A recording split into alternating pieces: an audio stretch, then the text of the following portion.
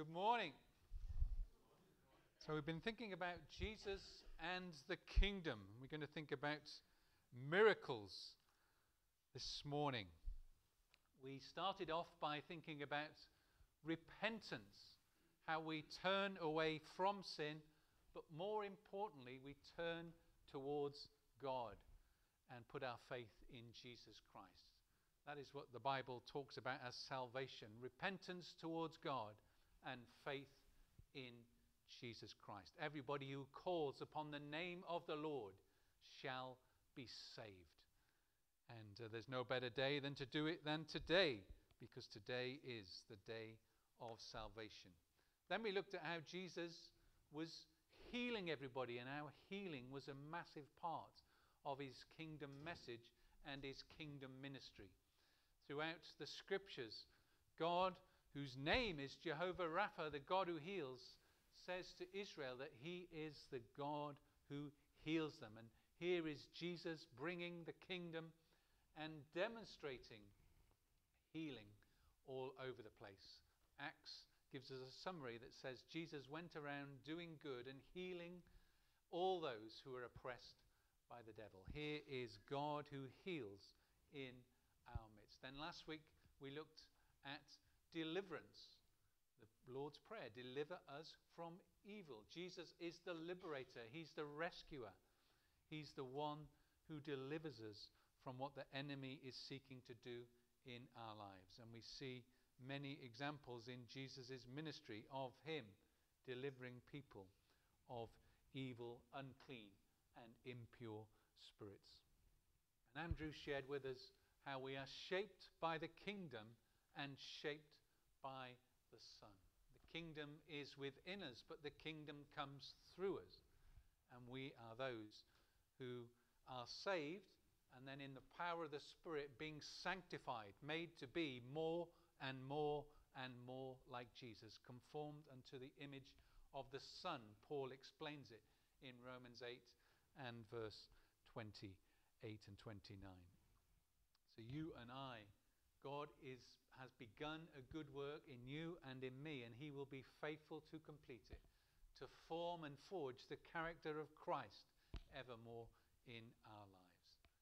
What a wonderful God.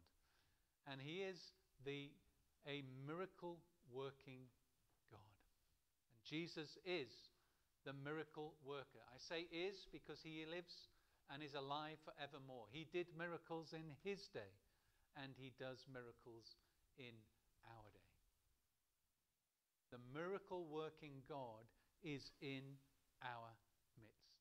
Anytime we gather in Jesus' name, anything can happen. Do you carry that expectation when you come to worship the Lord, when you come to church? Are you coming expectant that God can do anything in our midst? That's the reality. That is the truth. The Gospels record 37 miracles of Jesus. I think that's just a summary. I suspect he did many, many more that are not recorded. John, at the end of his Gospel, says, doesn't he, that if we were to write down everything that Jesus did and everything that Jesus said, there wouldn't be enough books in all the earth to contain them.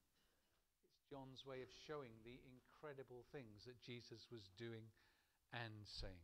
Let's have a look at Scripture together. We have a number of scriptures here to read together.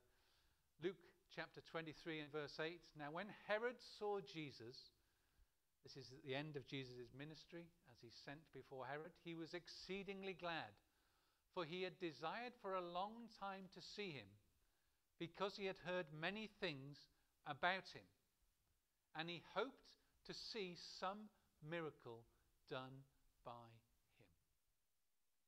Herod knew without a shadow of a doubt that Jesus worked miracles. Then in Acts 2, Luke records again, men of Israel, hear these words. This is the testimony of the apostles. Men of Israel, hear these words. Jesus of Nazareth, a man attested by God to you by miracles, wonders, and signs which God did through him in your midst, as you yourselves also know. This is the testimony going out to the people of Israel that Jesus was approved, authenticated, shown to be genuinely from God and doing what God wanted through miracles, through wonders, and through signs. Nobody could deny it because the evidence and the testimonies and the stories were all around them. Jesus being proved that he was truly who he says. What he says and what he was doing, he was coming from God. Miracles, mighty works of strength and power, wonders, God doing extraordinary things that gets people's attention, and signs, those things that are pointers through remarkable events of what God is doing in and through Jesus. God at work through Jesus, through words, works, and wonders. And then in Mark chapter 9, Jesus speaking to the disciples, but Jesus said, "Do not forbid him, for no one who works a miracle in my name can soon afterward speak evil of me." This is where the disciples are trying to stop somebody operating in Jesus' name. And Jesus says, don't stop him. If he's recently done a miracle in my name, then how can he soon afterwards speak evil of me? So there were people doing miracles in Jesus' name, even while Jesus walked the earth. So the miracles of God through Jesus and through those who exercise faith and put their trust in him. Well, I thought, how am I going to define what a miracle is to you? So I did a little bit of research. This was the best one I could come up with. A miracle can be defined as a periodic and temporary interference with the laws of nature so that God's presence, power, and purpose might be understood. Many of the definitions of miracles talk about the laws of nature being overcome. But what I liked about this one was that God does miracles to explain, to make clear, to demonstrate his power, his purpose, and his presence. He does miracles for a reason. There are the type of miracles we see in the Bible. There are not hundreds and hundreds of them. They're extraordinary. But there are miracles going on all around us every day. I'm a great believer in everyday miracles and extraordinary miracles. And we need to have a hope and an expectation for both. So the miracle happens periodically, temporary. The effects are long-lasting. I want to add that bit to it. And of course, John's gospel is constructed around 7 miraculous signs and 7 I am statements, pointing to who Jesus is and what the kingdom of God is like. I'm not going to explain those 7 signs and 7 statements. You could go away and do some homework about that. But a miracle is when God does what is considered impossible from human perspective and according to the laws of nature. We see them throughout the Old Testament, the Red Sea, Israel passing through, and yet Pharaoh's army being destroyed through it.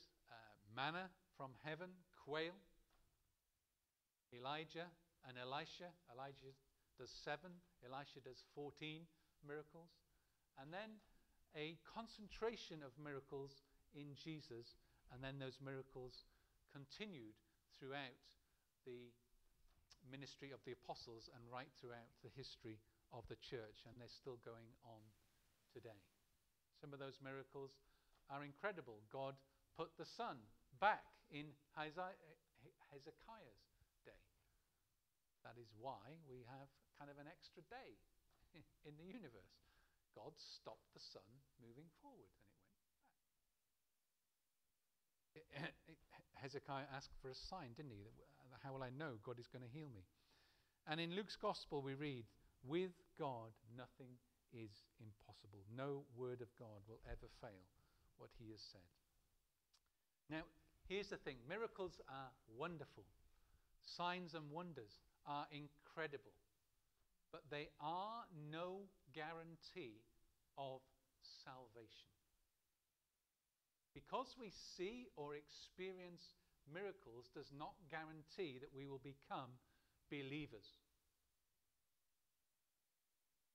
Greeks seek wisdom and Jews seek signs. And the Jews were constantly asking for signs. There were loads of signs around them, weren't they? They didn't need to ask for any more. Jesus was doing loads.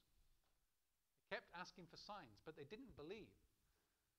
So just because we see miracles, it's no guarantee. But they do reveal God's presence, power and purpose. They are important, and they do help to inspire people to faith. But more importantly, they reveal who God is and what he's doing.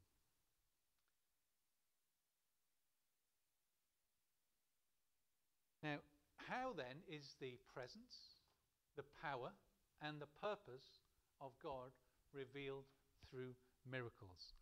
So I thought it might be helpful if we thought about what type of miracles do we see Jesus doing in and through the four Gospels. And I've classed them into 5 different categories which reveal the purpose and of God.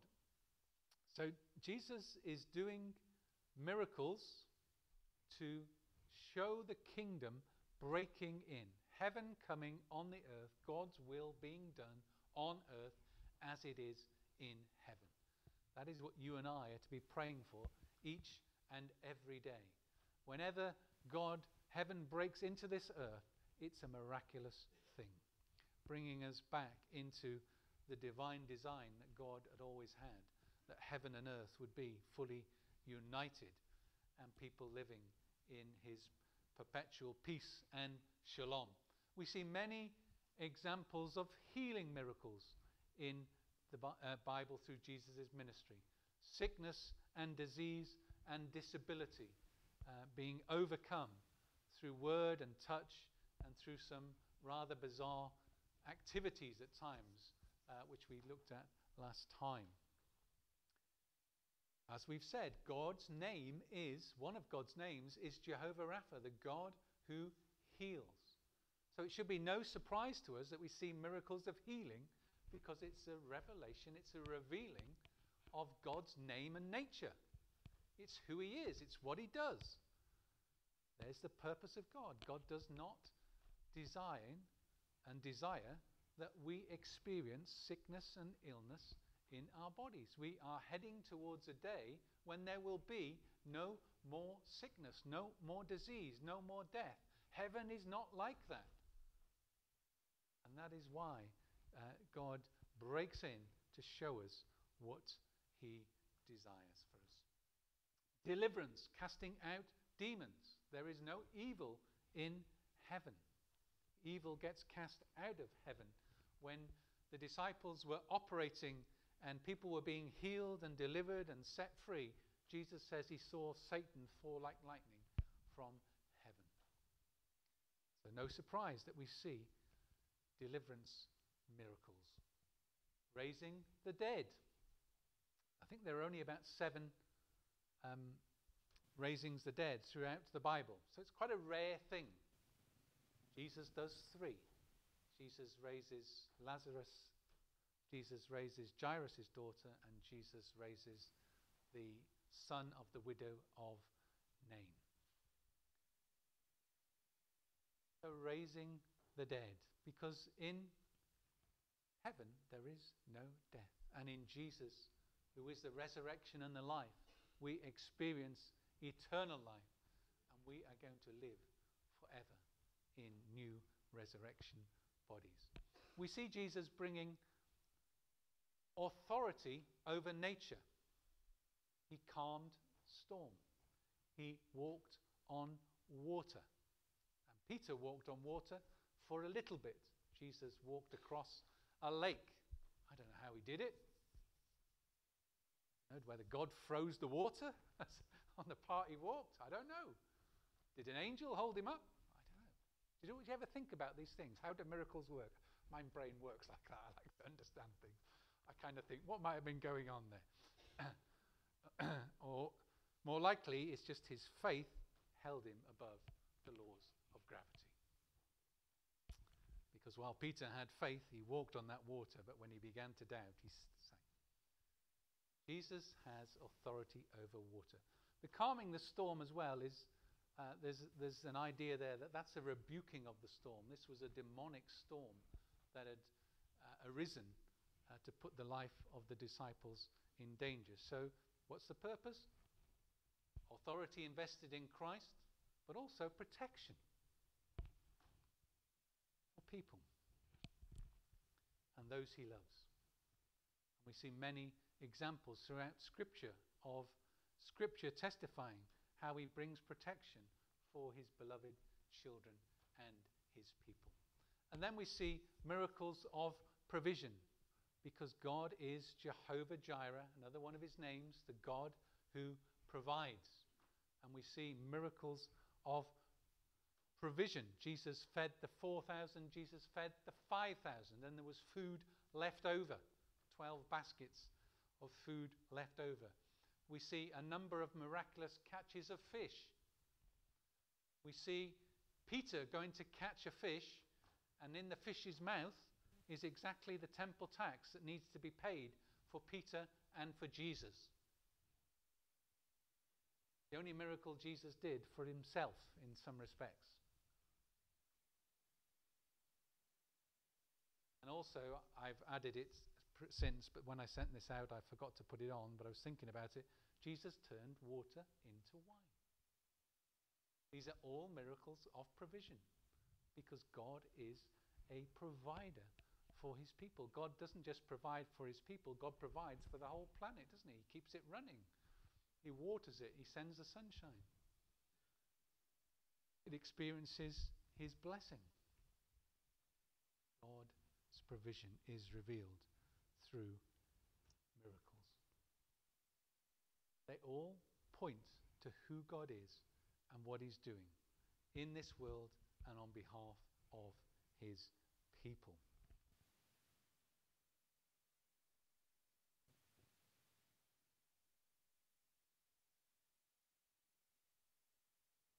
Jesus did 37 that are recorded. As I've suggested, I think he did an awful lot more. We clearly see, even before his death, he sent the disciples out and they started to do miracles. And then in the Acts of the Apostles, the miracles continue through his people. Right up until the last chapter of Acts. And Acts is an unfinished book. We are living in the last chapter of Acts, and God is still doing miracles in and through his people to this day. Let's look at a couple of scriptures. Most assuredly, I say to you, he who believes in me, the works that I do, he will do also, and greater works than these he will do, because I go to my Father. Whatever you ask in my name, that I will do, that the Father may be glorified in the Son. So miracles bring glory to God. And when we see that so often, when Jesus does an incredible healing or deliverance or a miracle, people glorify God. So for some, it helps them focus on God. For others, it doesn't. It depends where your heart is at, doesn't it? But Jesus promised that those who believe in him will do greater works than him. And so we will be able to operate in and through the power of the Spirit in a similar manner to him. Why will they be greater? Well, Jesus was located to one place in Judea at one time. But the resurrected, ascended Jesus, who's poured out his Spirit and lives in his people, is spread all across the globe and can do miracles in multiple places all across the globe all at the same time. So the frequency and the geographical possibility is greatly increased. So that's one of the reasons why we will do greater works than him. And God wants to do those works in me and in you, through me and through you. But also, there are some quite incredible things we begin to see in the Acts of the Apostles. Peter's shadow heals people. Paul's apron or handkerchief, if people touch it, if it's passed around, they get healed. It's incredible stuff. I know people touched the hem of Jesus' cloak. People touched Jesus and got healed. But this is on a slightly different level again. So there's an element in that as well. And there are incredible things that God will continue to do in our day. This is the apostles' testimony as they pray, as they are threatened by the Jewish authorities and the Jewish religious leaders. Now, Lord, consider their threats and enable your servants to speak your word with great boldness. Stretch out your hand to heal and perform signs and wonders through the name of your holy servant Jesus. After they prayed, the place where they were meeting was shaken, and they were all filled with the Holy Spirit and spoke the word of God boldly. They pray, God shakes the building. Don't know whether everybody experienced an earthquake or whether there was just a localized shaking of the building. But something miraculous happened as God's people looked to him to fill them with boldness so that they could carry out what Jesus had commissioned them to do. We need to keep looking to the Lord to fill us with confidence, to fill us with courage, and to give us boldness to go for it in Jesus' name. God wants to work in you and in me, in and through miraculous ways. Signs and wonders and miracles are a validation of the gift and office of apostleship. 2 Corinthians 12, verse 12. That is how a genuine apostle shows the fruit of his ministry. As we've said, miracles throughout the book of Acts. The book of Acts acts with some mighty miracles. Remember, Paul gets shipwrecked and they're on the island being cared for by the islanders who are compassionate and caring towards them, and there's a fire and they're having some food, and a viper jumps out the fire and fastens itself on Paul's hand, and they immediately think he's going to die. He's being punished because he's a murderer. That was their mentality and thinking in those days. But Paul is absolutely fine, and when they see that, they invite everybody on the island who's ill or got disease, and Paul prays for them, and they all get healed. The Acts ends with an explosion of miraculous activity. And that miraculous activity has been continuing throughout the history of the church and continues in our day.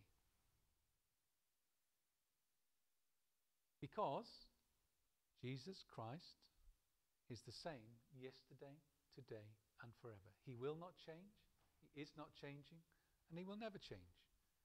He did miracles then, he does miracles now, and he will keep doing miracles until that great and glorious day when heaven and earth are fully united. Jesus comes back and the kingdom comes in all its fullness.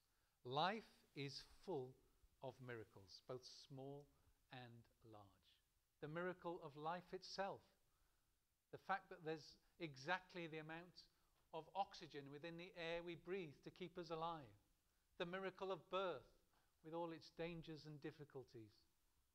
Every time a child is born, it's a wonderful miracle. Everyday miracles all around us. I'm sure you could give many, many testimonies of unexplained things that happened in your life. I know I can. I know when we looked at this just before Christmas, Mike gave a testimony of finding a ring on a massive beach, even when the waves have run over the sand. God I reckon every one of you can give a miracle testimony. It's great when we share them together. It builds us up, it encourages us, it lifts our faith level, and it's important we keep doing that. That's why it's so important to share testimony. But even more important that the testimonies are shared outside of the church, so that the good news of Jesus is being shed abroad. So my encouragement to you, my challenge to you this morning, is whatever miracle work God has done in your life, go and share your testimony with somebody outside of ChristChurch over this coming week. Tell them the good things that God has done for you. Because Jesus continues to do big, extraordinary miracles in our day, and he continues to do little everyday miracles. Many of them we don't even see or notice every single day of our lives. Everyday miracles are frequent and daily. Extraordinary miracles are rare, but when we see them, they're wonderful. They lift our faith in a way that the everyday miracles don't. Appreciate them, anticipate them, have faith for them, have expectation. I've told you numerous times over how when I was a 17-year-old, I was rushing into the road and I was stopped dead in the middle of the road. I don't know what did it. Some force just stopped me and a car went whooshing past at 60 miles an hour. I felt the wind of it, but it did not touch me. And my mother was on the pavement screaming her head off. She thought I was a goner. Like I hit an invisible brick wall in the middle of the road. I believe an angel stopped me. My little mind going again. How did this happen? We have a house. We had no money. When we bought our house, we did have money. We didn't have enough money when we bought our house. We took some advice from people we thought were wise and of integrity, and it wasn't that wise and it wasn't very integrous. We made a mistake. But we ended up having to get a last-minute mortgage, and we didn't have quite enough money. We were praying about it. We had some help from some very good people, professionals. And we were short on money. And 2 days before we had to buy the house, the money arrived in the post. I hadn't told anyone that we were short on the money. But the exact amount of money we were short arrived in the post. We tried for 7 years to have children without success. So then we started to get some advice and help from the medical professional. They did various tests on Jean and on me. And they were very negative about both. I remember sitting opposite the doctor. She said, "I'm very, very sorry. There's nothing we can do for you." And 2 months later I come home and Jean's jumping up and down. I'm pregnant. Within 20 months, we had our wonderful son.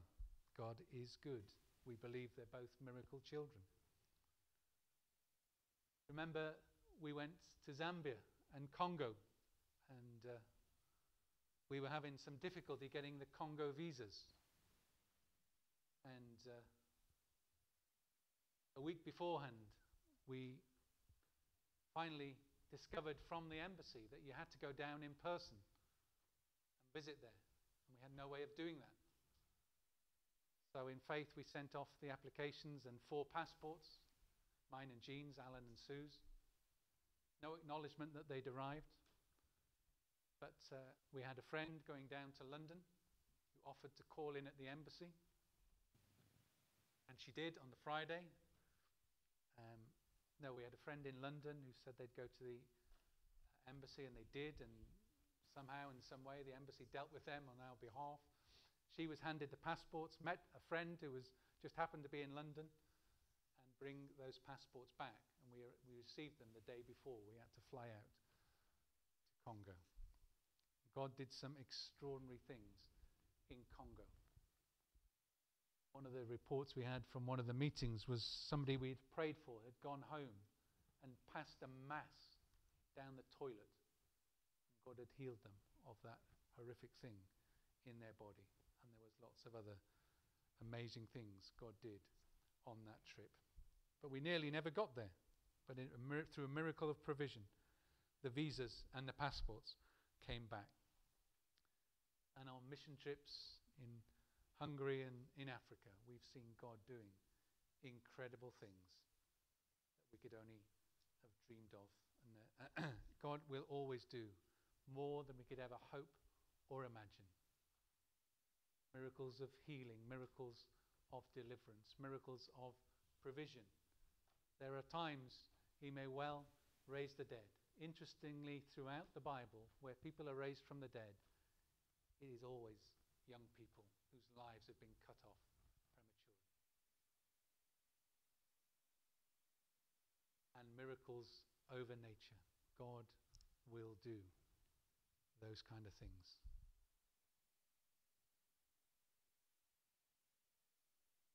Be ready to share your testimony this week outside of the church. Always be ready to pray for God, our miracle worker, to be active in and through people's lives. We've seen some incredible answers to prayer, haven't we? Things we could have never hoped for or imagined as we've been praying together faithfully over these years. Let's pray and give thanks to our miracle working God.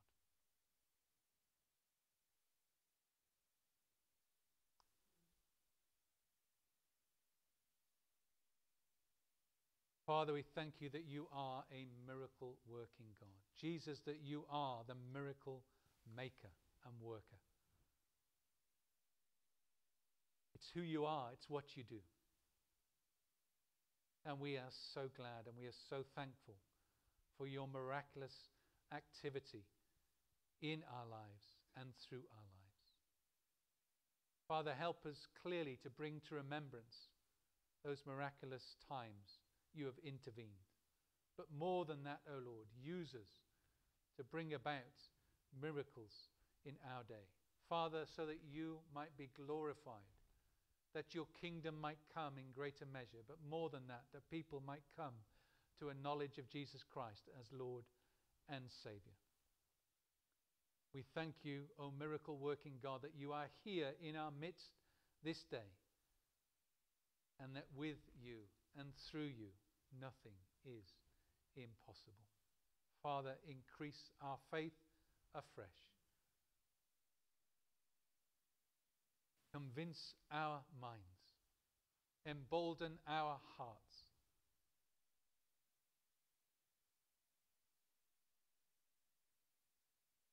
And use us, O Lord, to bring your miracle power to this earth. This we ask for your glory, Lord, in Jesus' name. Amen.